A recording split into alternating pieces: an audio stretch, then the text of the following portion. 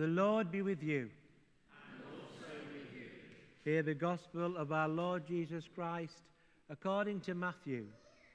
Glory to you, my Lord. Now the 11 disciples went to Galilee, to the mountain to which Jesus had directed them.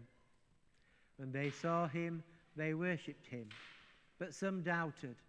And Jesus came and said to them, "All authority in heaven and on earth has been given to me. Go therefore and make disciples of all nations, baptizing them in the name of the Father and of the Son and of the Holy Spirit, and teaching them to obey everything that I have commanded you. And remember, I am with you always, to the end of the age."